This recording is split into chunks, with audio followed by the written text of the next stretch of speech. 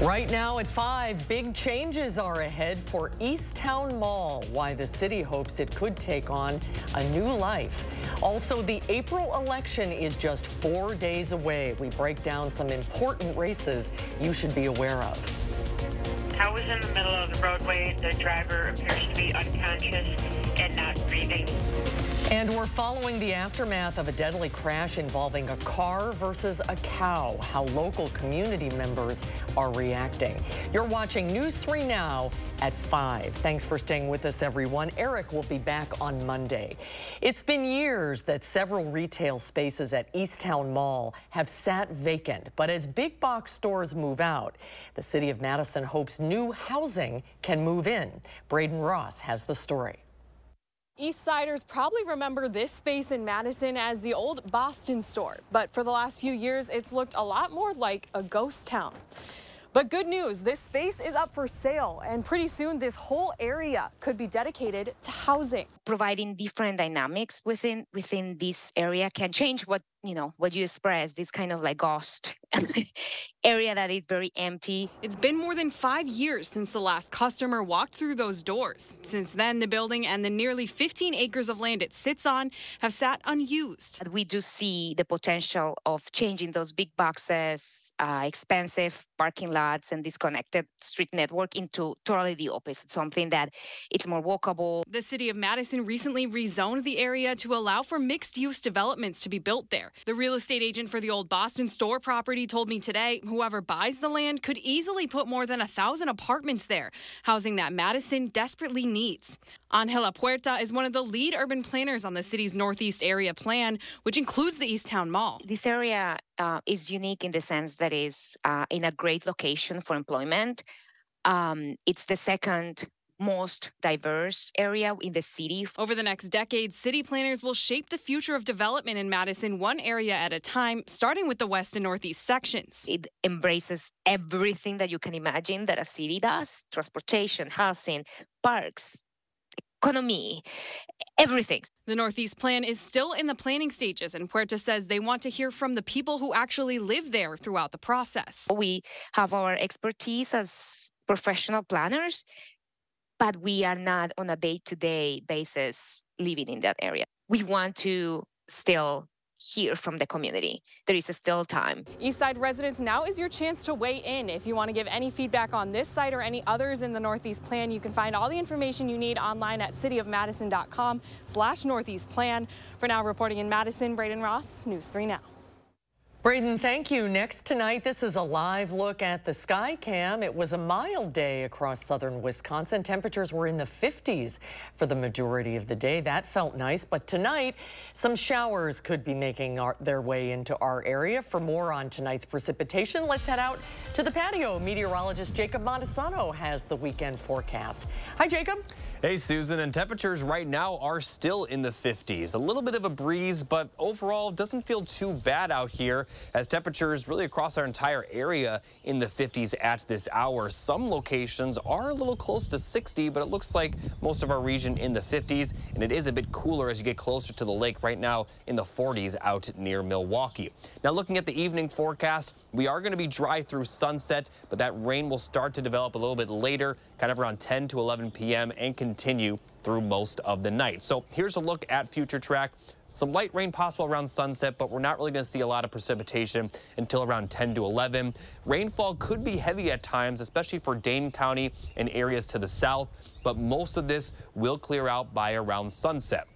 There could be a few lingering showers for areas north and east of Dane County, but most of Saturday will be dry, especially starting in the late morning and continuing throughout the afternoon hours. So looking at specifically the temperature forecast tonight, it's going to be a fairly mild night, and typically that happens when we have some rain showers. We'll have lows around 40, kind of upper 30s to lower 40s range. But I'll talk more in detail about another rain chance that is expected for the first half of next week. I'll have more details on that coming up a little bit later. All right, Jacob, thank you. In 4 days, Wisconsinites will go to the polls to vote for the presidential primary and many other down-ballot races. Political reporter Will Keneally has more on what to expect on Tuesday. Will? Well, Susan, we've been tracking 2 constitutional amendments that will affect what money can be used to help cities run their elections. Now, we've shared input from the conservative Wisconsin Institute for Law and Liberty. And conservatives broadly have raised concerns about outside grant money during the 2020 election. They say that it favored Democrats, and they want to ban that practice. Now, constitutional expert Howard Schwaber says this is emblematic of the two parties fighting over who can vote. I mean, we should be clear. This is entirely a fight for partisan advantage, and certainly there should be no assumption that only one party is capable of these kind of actions. But in the last 10 years, it has very much been the pattern in Wisconsin. Now, he says this is similar to what we've seen in Wisconsin in terms of gerrymandering. And you can see more from our interview this Sunday at 10:30 on For the Record. We will see you Sunday, Will. Thank you. The FBI shared some concerning numbers about fraud and scammers in Wisconsin. According to its most recent release, it found there were over 7,600 scam complaints filed in Wisconsin, with the reported losses totaling over $90 million in just 1 year. The FBI shared some tips on what you should know and how you can avoid being scammed. As for people to remember is that if they are being asked or told to convert any of their money to cryptocurrency, into cash, into gold, or even gift cards, oftentimes are being utilized for this type of fraud as well. If you or someone you know believes they have been scammed, the FBI is asking you to contact them at .ic3.gov. Meanwhile, Verona police sharing new details today on an arrest made in a fraud scheme. Yesterday, police received an anonymous tip of an elder fraud that would occur and that they were watching the home as it happened. The victim handed $30,000 to a 23-year-old suspect who she believed was an IRS agent. The scam happened over the internet when a pop-up appeared on the victim's computer telling her she had a virus. Then was provided false information in a phone call. Police are asking residents to be cautious when receiving pop-ups while using the internet. A Madison staple will be returning to the Overture Center in April, bringing fun for the entire family to enjoy. Starting Saturday, April 6th, Kids in the Rotunda will be holding the first of many free performances featuring local, regional, and national talent. The performances are tailored for younger children. Each Saturday will feature 3 performances at 9:30 a.m., 11 a.m., and 1 p.m. Each performance will last about 45 minutes. The 1 o'clock performance will also be interpreted in American Sign Language. Next tonight at 5, the Brewers were one of the few teams to not kick off the inaugural 2024 season yesterday after a rainout in Queens. But good news, clear skies and plenty of sunshine as the Brewers took on the Mets today. Freddie Peralta got the nod as the opening day starter for the Crew, and he was dominant on the mound, pitching 6 innings and giving up 1 hit and only 1 run. Offensively, it was a solid day for the Crew as well, tallying 3 runs on 8 hits, and the Brewers take game 1, 3-1.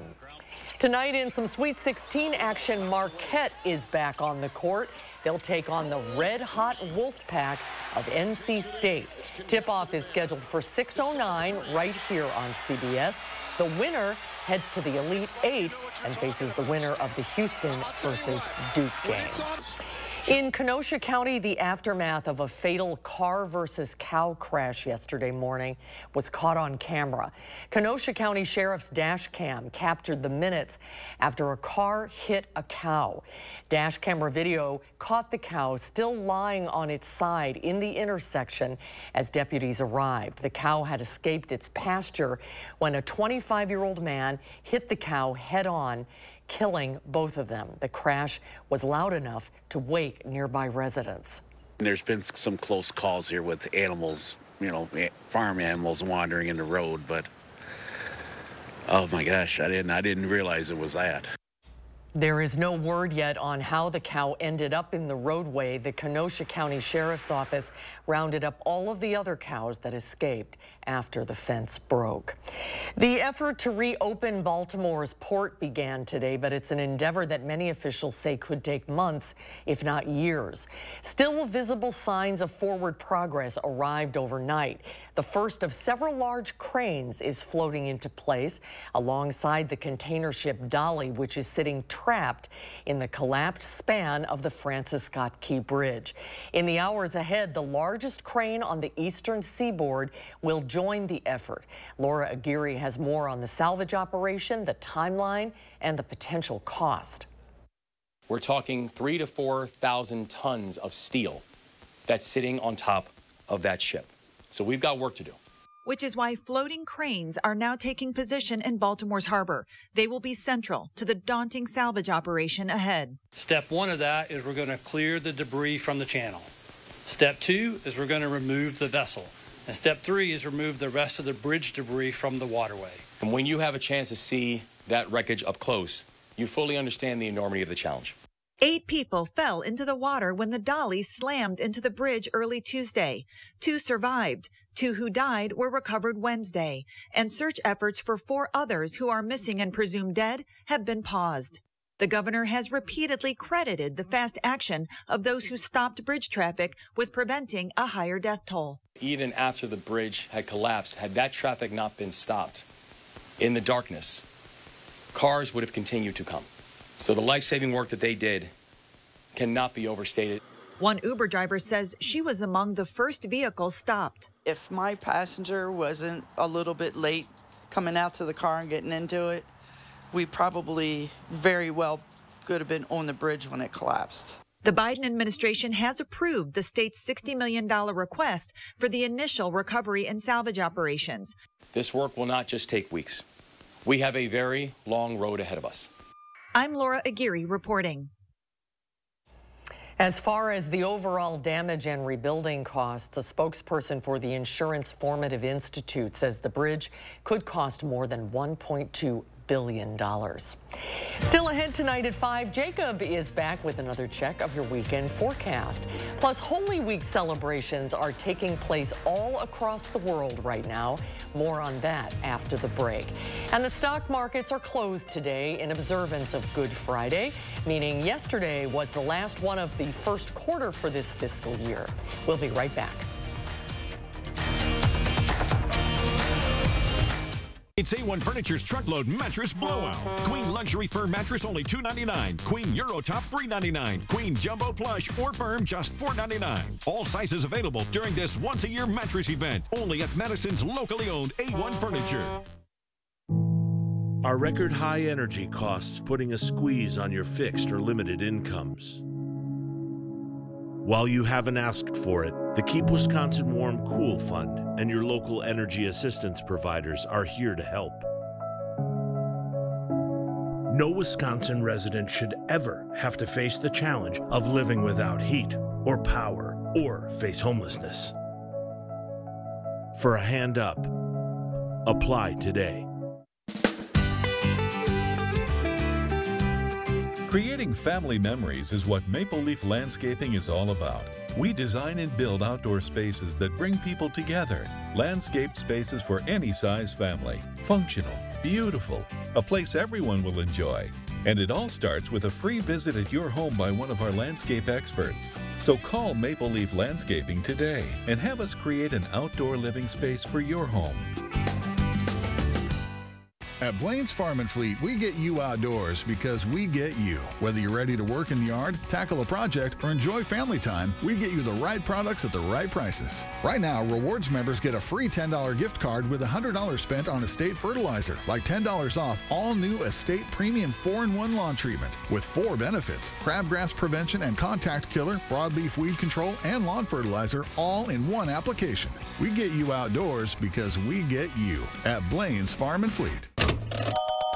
We went to Ho Chunk Gaming Madison last night. I don't really get how the jackpots work. Ho Chunk Gaming Madison actually has had multiple million-dollar winners. There are linked progressive slot machines at the same casino where local players increase the jackpot amount. And a standalone progressive jackpot increases when a player plays on an individual machine that isn't linked to any other machines. Ho Chunk Gaming Madison. More ways to win. Find your perfect jackpot. Ho Chunk Gaming Madison. Get instant cash back at A1 Furniture. Save $50 off every $500 you spend, plus incredible in-store only deals. Your choice: 2-piece sofa and love seat or sectional, just $10.99, and get the recliner free. Only at Madison's locally owned A1 Furniture. Get ready to savor the flavor. Culver's unveils a new sizzling menu option. Catherine Merck brings home the bacon with this special preview. Plus, we get an inside tip to shake up your favorites with some secret upgrades. That's tonight on News 3 Now at 5:30. From damaging drought to catastrophic flooding and severe storms in every season, the News 3 Now First Warn Weather Team gives you a deeper understanding of Wisconsin's ever-changing weather with special reports that go beyond the barometer. Only on News 3 Now. You're watching News 3 Now at 5. Moving forward. In the lead up to Easter, Pope Francis made history in a ceremony that broke from tradition. On this Good Friday, there are celebrations around the world to mark Holy Week. Leah Mishkin reports from London. From his wheelchair, Pope Francis washed the feet of 12 inmates Thursday inside a prison on the outskirts of Rome. The 87-year-old pontiff sealed each moment with a kiss and a smile. Many of the women were brought to tears. This was the very first time that women exclusively had their feet washed by a pope. That's never been done before in the history of the church. And what does that, message does that send to the world heading into Easter? He sees the church not as a haven for the perfect, but a field hospital where everyone is welcome. CBS News Vatican consultant Father Anthony Figueiredo says the Pope seemed in good spirits. He's been in hospital several times, but this is the Holy Father, Pope Francis, who wants to go to the end and love to the end. Holy Week celebrations are taking place all around the world, from Spain to the Philippines to Guatemala. I've never seen anything like this. Despite ongoing tensions in the Middle East, Christians in Jerusalem are marking the holiday with a procession down the cobblestone path where tradition says Jesus bore the cross to his crucifixion.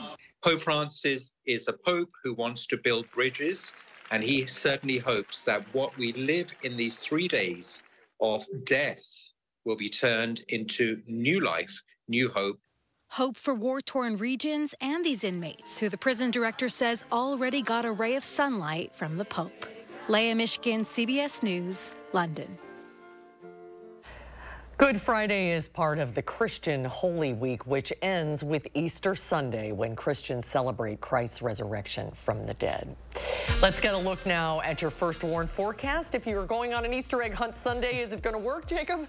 Well, maybe. There's a slight chance of rain, and temperatures aren't going to be too bad. Pretty close to average for this time of the year, but certainly better than we will be on Monday. Now, we have the rain tonight and then rain for most of the day on Monday. And in general, we also are going to see fairly cool temperatures, especially for the first half of next week. Not necessarily as bad for Easter Sunday, though. Now, looking at the forecast for tonight, some light rain is possible around sunset, but most of the precipitation will enter a little bit later. Around 10 to 11 p.m., it'll spread out across our area and continue through the early morning hours Saturday before sunrise. Now, rain could be heavy at times. Wouldn't be surprised if we see a few storms here and there, especially for Dane County and areas to the south. The further north you're located, the less rain you will see, but there also could be a mix of rain further north. Now, as we get closer to sunrise, a lot of the rain will have cleared out of our area, and we're going to be dry fairly quickly Saturday, and then throughout the entire day, we're going to remain dry, with most of the rain clearing out very early in the morning, and temperatures will be pretty similar to what we saw today.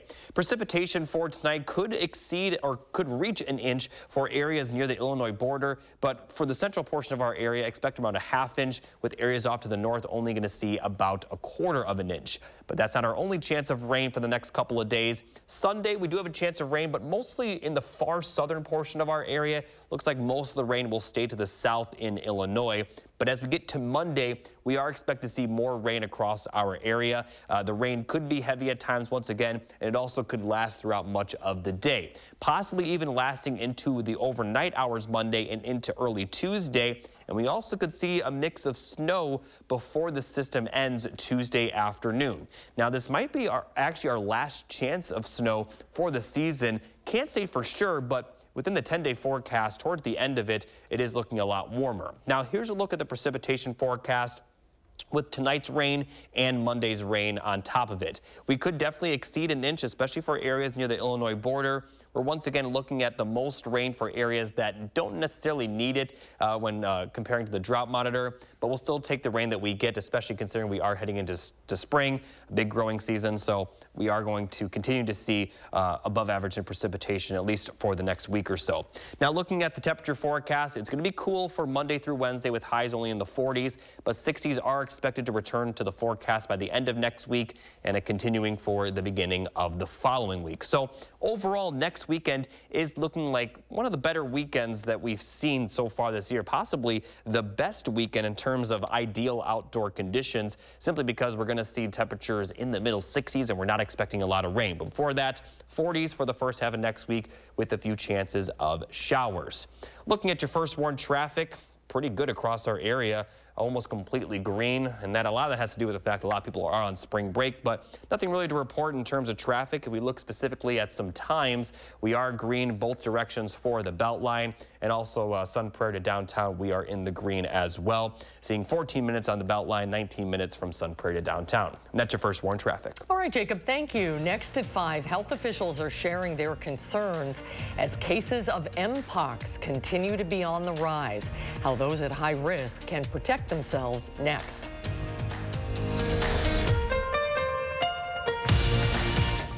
News 3 Now First Warn Weather is brought to you by Lazy Boy Home Furnishings and Decor. Discover a shopping and design experience as comfortable as the furniture. Lazy Boy Home Furnishings and Decor. Schedule your free design consultation today. Experience, knowledge, and results. That's what you need when you've been in a serious truck accident. Call Gruber Law Offices. We've successfully helped people injured by big trucks for more than 35 years. Gruber Law Offices. One call, that's all. Get an 11% rebate on everything at Menards. You need reliable appliances to help you conquer the day. And Menards offers a wide variety of reliable appliances for every part of your home. Criterion appliances are ready when you are. We offer the lowest prices with the largest in-stock appliance selection. Ready to take home today. This top freezer refrigerator is $489 after rebate. Or get this Criterion front-load laundry pair for $529.55 each after 11% rebate. Save big money at Menards. Look, I'm not a young guy. That's no secret. But here's the deal. I understand how to get things done for the American people. I led the country through the COVID crisis. Today, we have the strongest economy in the world. I passed a law that lowers prescription drug prices, caps insulin at $35 a month for seniors. For 4 years, Donald Trump tried to pass an infrastructure law, and he failed. I got it done. Now we're rebuilding America. I passed the biggest law in history to combat climate change because our future depends on it. Donald Trump took away the freedom of women to choose. I'm determined to make Roe v. Wade the law of the land again. Donald Trump believes the job of the president is to take care of Donald Trump. I believe the job of the president is to fight for you, the American people, and that's what I'm doing. I'm Joe Biden, and I approve this message. Can we do one more take? Look, I'm very young, energetic, and handsome. What the hell am I doing this for? After a serious truck crash, you need a team who knows how to handle trucking cases and gets results. You need Gruber Law Offices. There's never a fee until we win. Gruber Law Offices. One call, that's all. You're watching News 3 Now at 5. Moving forward. Health officials are sounding an alarm as cases of Mpox are rising in the U.S., while vaccinations to protect against the virus are lagging. And another subtype of Mpox is now a potential threat. Mandy Gaither has a look at the latest data and explains what those at high risk can do to protect themselves. In the U.S., Mpox vaccinations are low, but the number of cases is climbing. The CDC says there have been 511 reported this year through March 16th. That's about 70% higher than they were at this time last year. We're not even halfway through the year, so the concern is that those numbers may increase. Dr. Jared Fox with Orlando Health says anyone can get the disease, which is a less severe cousin of the eradicated smallpox virus, but men who have sex with men are at greater risk. It spreads through close contact. The numbers are still far below the tens of thousands of cases in 2022, but after a quieter year last year, experts say the U.S. is vulnerable for two reasons. The amount of federal resources available to manage the public health response has been cut, and the CDC says in most states, less than a quarter of the population at risk has been fully vaccinated with the 2-dose series since it was authorized for emergency use in August 2022. It's highly effective at preventing disease and especially preventing complications associated with Mpox. In December, the CDC also warned about another subtype of this virus that's been found in Africa that spreads more easily and causes more severe disease than the one from the 2022 outbreak. We want to get the word out that if you're in the high-risk populations that have been most affected by the Mpox, that you get vaccinated. For Health Minute, I'm Mandy Gaither. Mpox symptoms are typically flu-like, including fever, chills, exhaustion, headache, and muscle weakness, followed by a rash with raised lesions that scab over and go away after a number of weeks. Stay with us. We're back with a final check of your First Warn forecast after a short break.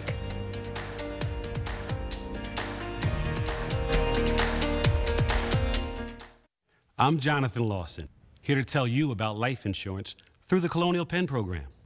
If you're age 50 to 85 and looking to buy life insurance on a fixed budget, remember the 3 Ps. The 3 what? The 3 Ps. What are the 3 Ps?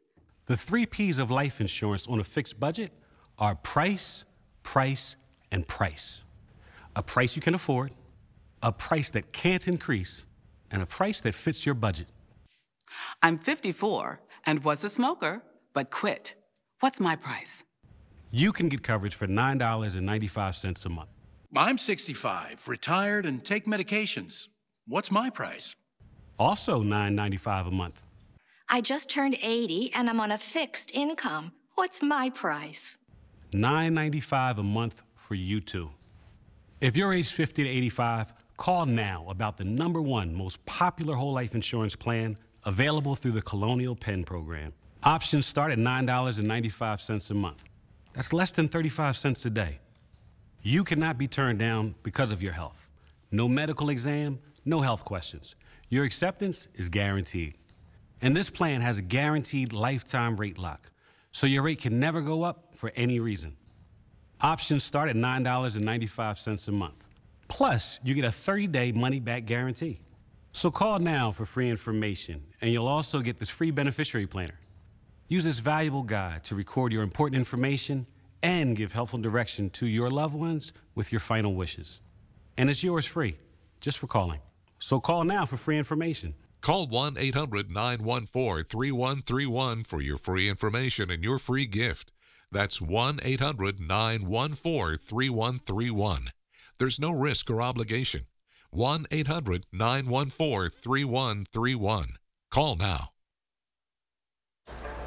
Well, according to the thesaurus, having a stroke of luck can be called a good fortune. And for one person in Sin City, both definitions are appropriate.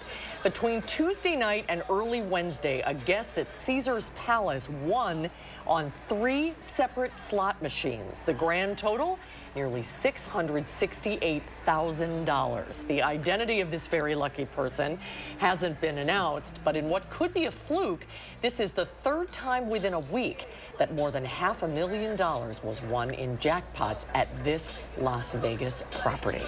You know, they say the house always wins, so if I'm that guy, I would retire from that place. Well, there you go. Right. You could say, well, I beat the house at this place for sure. We're going to beat the house with the forecast? Depends on how you look at it. You know, the first half of the week is, or the first half of the 10-day forecast, I should say, not looking as pleasant as the second half. So we are going to see the rain tonight and then another round of rain, especially Monday, but we could see some showers Sunday, and that rain may last into Tuesday and ending as a mixed precipitation with temperatures only in the middle 40s to lower 50s. And then as we get towards the end of next week, those temperatures are going to be much more comfortable as we're going to see the 60s return, and next weekend may be the best weekend of the year so far in terms of ideal conditions to spend time outside. Looking forward to that. Thank you, Jacob. Charlotte is standing by for News 3 Now at 6, which airs coming up next. Enjoy the